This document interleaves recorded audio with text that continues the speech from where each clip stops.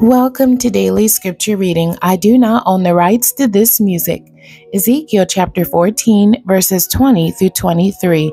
This is the Authorized King James Version. Though Noah, Daniel, and Job were in it, as I live, saith the Lord God, they shall deliver neither son nor daughter.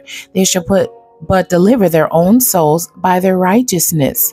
For thus saith the Lord God, how much more when I send my four sore judgments upon Jerusalem, the sword and the famine, and the noisome beast, and the pestilence, to cut off from it man and beast.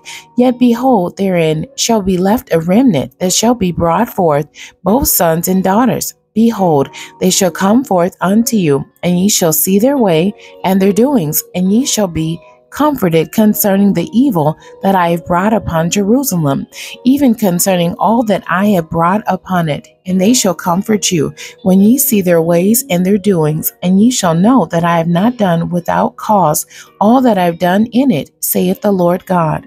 The end. God bless you, and thank you for joining me today.